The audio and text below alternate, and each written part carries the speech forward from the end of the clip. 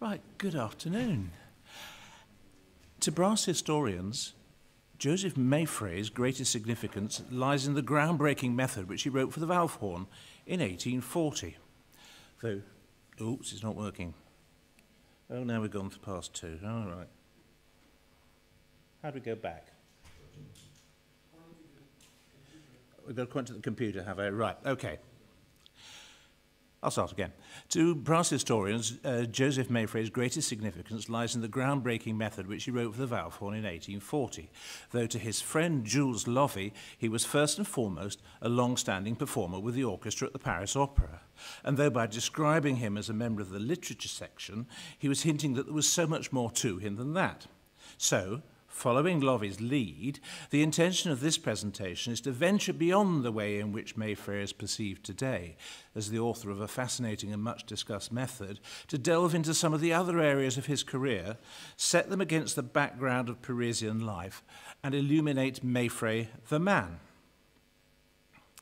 Despite their Germanic-looking name, Meifred's had lived in Castellane in Upper Provence since as far back as the 16th century. By the 18th century, a court was based in the town, and among the lawyers there was a Joseph Meifred, one of whose sons became a judge, while another, André, worked for the French military customs service.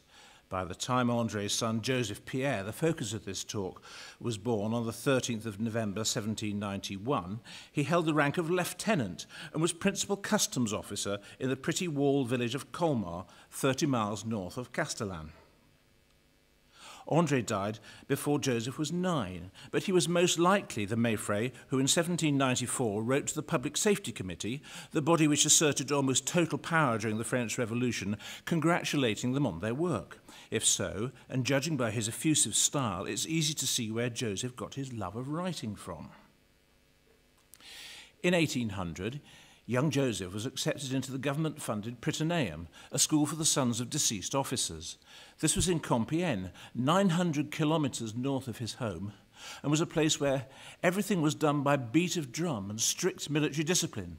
The boys marched, in order, from their beds to their schoolrooms, to their meals, to their play, and back to their bedrooms. How the little boy coped is unrecorded, though it was there that he first showed his musical talents. He was attracted to a painting of a horn above the door of the school's music room, and when he started to learn, he made such progress that aged only 12, he gave a concert in Compiègne's theatre.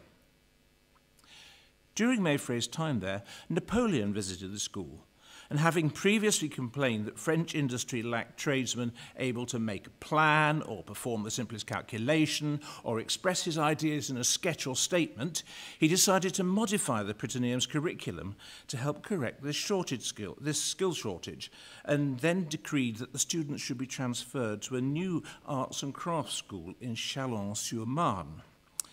There, the students had to study grammar, mathematics and drawing, as well as metalwork, foundry work, carpentry, lathe work and wagon making. Meifred came top in most subjects, and when he left in 1812, he was immediately appointed to assistant to the director of its workshop. While this developed skills which Meifred would use in designing instruments, the school's founder, the Duke of La Rochefoucauld-Liancourt, saw that he was not cut out for a career in industry, and his wife, who was a maid of honour to the Empress Josephine, arranged for Meifred to become a secretary at the Empress's home. Josephine was passionate about art, sculpture, garden design and music. Meifred's duties were light, and he clearly loved life there, not least because the horn player Frédéric Duvenoy was a frequent visitor. Duvenoy was said to be the performer whom all horn players sought to imitate, and Meifred was no exception. While Duvenoy's playing made his mind up about his future, events were taking place elsewhere which would shape world history and Meifred's destiny too. Napoleon's forces had marched on Russia in 1812, but when they were beaten back, the Allies went on the offensive and took control of Paris in March 1814. Napoleon was forced into exile, and Louis XVIII took the throne. Meifred returned to Provence, probably to Castellane, where a young woman called Catherine Meige lived. Nothing more is known about her, except that in 1815 she gave birth to a girl, Marie Josephine, Have we've lost the picture. Right. He gave birth to a girl, Marie Josephine, and that Meifred was the baby's father. We'll meet her again later. In June 1814, Louis created a new Chamber of Peers. Among them was La Rochefoucauld-Liancourt, who appointed Meifred as his secretary. Though while it was work, it wasn't what Meifred wanted to do. Meanwhile, Louis was proving unpopular with his subjects. Napoleon slipped away from Elba, raised an army, marched on Paris, and entered the city in March 1815. Louis fled to Ghent, the Duke retreated to his country estates, and the course was now clear for Meifred to become a professional musician. Normally, auditions at the Paris Conservatoire were held in front of 5 inspectors, but for Meifred there were just 2, Luigi Cherubini and Etienne Mehel. Their very brief notes have survived, Cherubini jotting down, "Went well," while Mehel wrote, "He has facility. Admitted."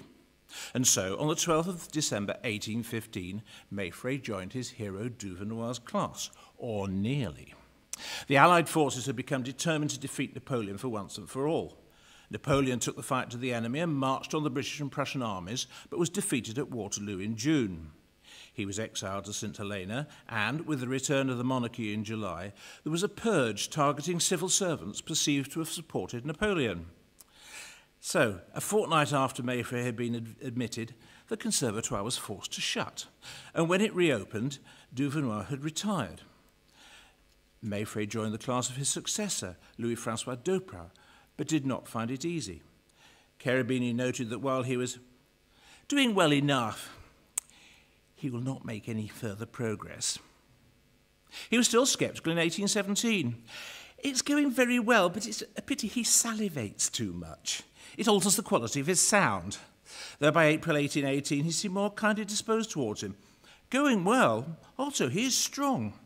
And that year, with François Jacquemin, Meifred shared the Conservatoire's first prize.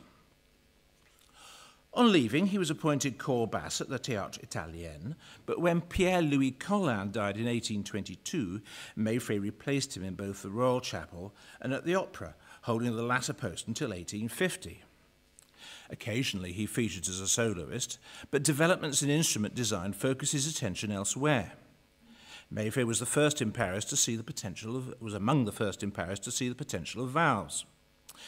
From 1826, he worked with Jacques-Charles Labai on an instrument which they entered in an exposition held in the Louvre in August 1827.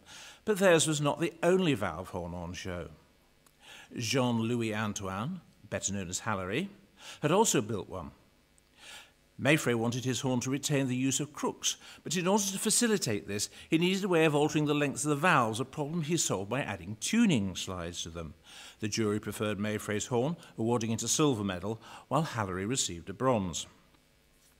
Although Hallery had been in competition with Meifred, they joined forces. Labai dropped out of the picture, and on the 6th of May, 1833, Le Figaro reported on a performance of a brass quintet by Georg Jakob Strunz. The players' instruments were made by Hallery and were designed by Meifred, and the very same edition of the paper announced that Meifred had just been made the Conservatoire's first valve horn professor. Meifred taught there alongside Doprat and then Gallet, the hand horn professors, though there was no crossover at all between the membership of their classes. Valves allowed a greater range of notes in the horn's lower register, so the main purposes of his class were to produce low horn specialists for Parisian orchestras and to train military bandsmen. The opening of the Gymnase Musical Militaire in 1836, a school devoted to training young military musicians, might easily have led to the class's closure. Meifred advised on its foundation and was favourite to be appointed its director, but instead the job went to the clarinetist Friedrich Baer. After Baer's death in 1838, Meifred again expressed an interest, but this time the job went to Michele Carafa. Meifred was obviously a supportive teacher, but one who insisted on hard work. In 1842, he described Alexandre Cuneau as the most studious member of the class, owing more to work than to natural talent. Yet writing about François-Louis Carteret from the same class, he pulled no punches. "Since the last exam, he has forgotten rather than learned. He is very careless, and although he won second prize, I must ask that the decision over whether he competes in the next concours be deferred until later. Carteret took Meifred's comments to heart, and the following year he won first prize. One can see Meifred becoming increasingly direct in his comments on Hallery's son Jules. He started out in quite good humour, writing that he was starting to recover from the malaise of laziness, which I thought incurable. And a year later, he was still trying to be positive. He is essentially lazy, but he's made great strides. Patience was running thin by June 1844. He is indolent and lazy by nature, but I am satisfied with his work, and he has made much progress. But by December, he clearly lost it with him, writing just 2 words, very lazy. Hallery finally got the message and won the prize, and won first prize in 1845. He and Meifred became friends and colleagues, and Meifred wrote a long and amusing poem for his wedding. Wider events would again play their part in Meifred's career. Paris was usually peaceful if politically tense, though there were periodic riots, and in 1830 these led to the abdication of Charles X, which in turn led to the abolition of the Orchestra of the Royal Chapel and the end of Meifred's position there. Charles's cousin Louis-Philippe became king, and it was at first far more popular. One way in which he maintained order was through Paris's National Guard.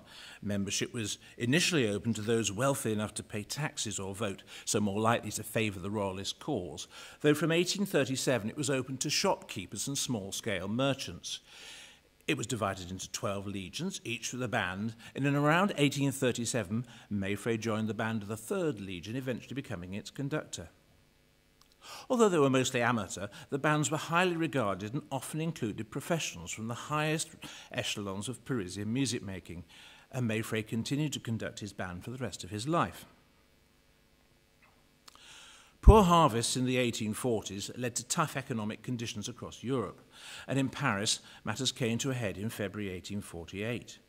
Many of the National Guard, particularly those from the merchant classes, now sided with the anti-royalist rebels, and Louis-Philippe was forced to flee.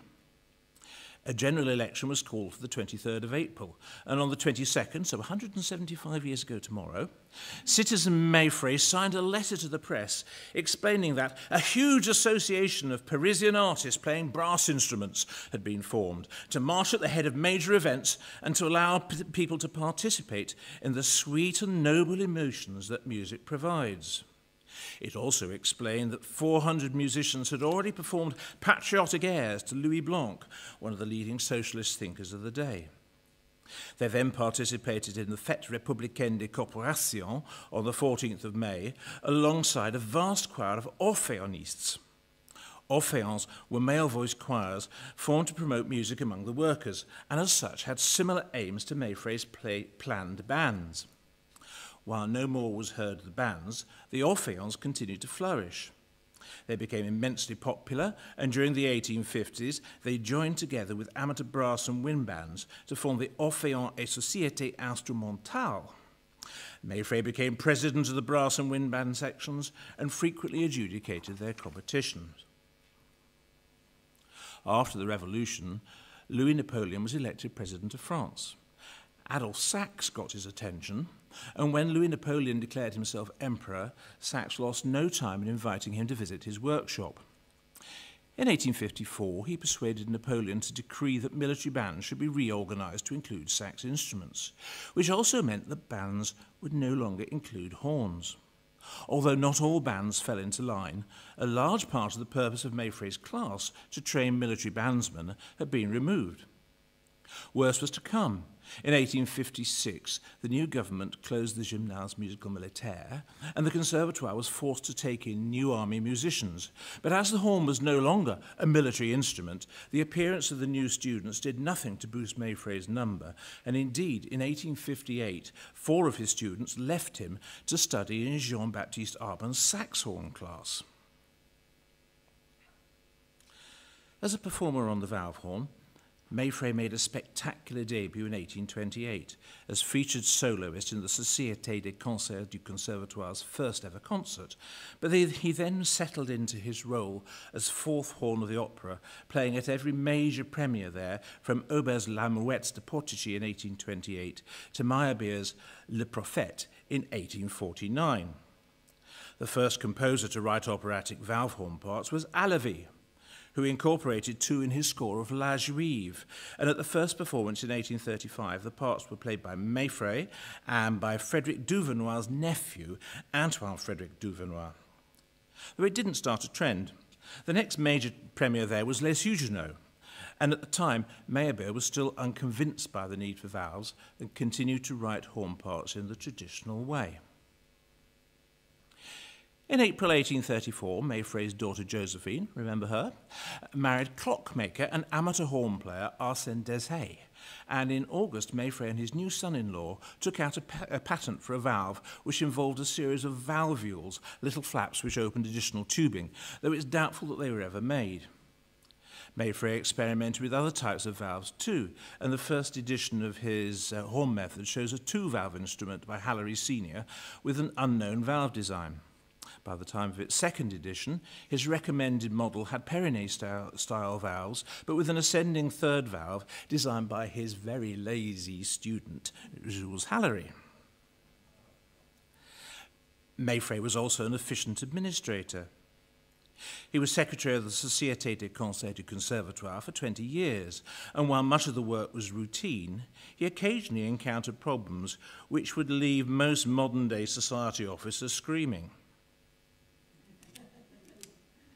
He was forced to cancel the Conservatoire's opening concert of 1845 when the District Commissioner of Police served notice forbidding it because he had neither sought their permission nor sent them the programme with the names of the pieces and performers or the approval and visa of the Minister of the Interior. Oh dear. He also served on the committee of a musicians' pension fund, was president of an organisation for alumni for his school, and adjudicated regularly at the Conservatoire and elsewhere. He wrote for the Revue Gazette Musicale, among other magazines, contributing articles attacking attempts to replace contemporary church music with Gregorian chant, on popular music education in France, and further pieces on the development of valves. He was a published poet and read his verses as an after-dinner turn at banquets and weddings. He was also a photographer, and in 1855 he opened a gallery which displayed portraits of the staff at the Conservatoire and many of Paris's artists. His interest in the visual arts was also apparent from an article he wrote for an archery magazine describing a tableau showing the martyrdom of Saint Sebastian. This had been displayed in the entrance to the Imperial Company of Archers shooting range in Paris, where Meifred held the rank of chevalier. He was also apparently a good shot. Meifred retired on the 1st of October 1864, just days before Gallet died. Rather than appointing two new professors, the Conservatoire decided to discontinue Meifred's class, appointing Jean Moore to teach only the natural horn. Numbers had dwindled, and when Moore took over, just 2 students transferred to him from Meifred, and Moore's report on one of them read, "This student has only been to my class once," and he didn't have his horn with him. We've all been there. Numbers attending Gallet's class had been a little better, with around 6 or 7 students, but this was still a relatively small number. While the Conservatoire's hierarchy might have been guilty of short-sightedness and complacency by closing Meifred's class, as a practical response to falling numbers and the suppression of horns and military bands, it must have seemed rational enough, and not just a manifestation of their conservatism, as is often suggested. Nonetheless, by the time he retired, valve horns were starting to gain real traction. Musard's orchestra had used them since the 1830s. 3 members of the opera orchestra, Aubin, Duvenoir, and Halévy, were expert valve horn players, and the instrument was now the horn of choice for many of Paris's professionals. Meifred must have known that the valve horn genie was now out of the bottle and that there was nothing the Conservatoire could do to push it back. He maintained cordial relations with them during his retirement, however, and one of his last engagements in July 1867 was to adjudicate at the concours for horn. He died a month later at 6:30 a.m. on the 28th of August after a fall on the stairs at his home. His band from the Garde Nationale performed at his funeral at l'Église de la Sainte Trinité, and some of Paris's finest artists sang the Mass. There is still so much more, but that's all we have time for today, so thank you for listening.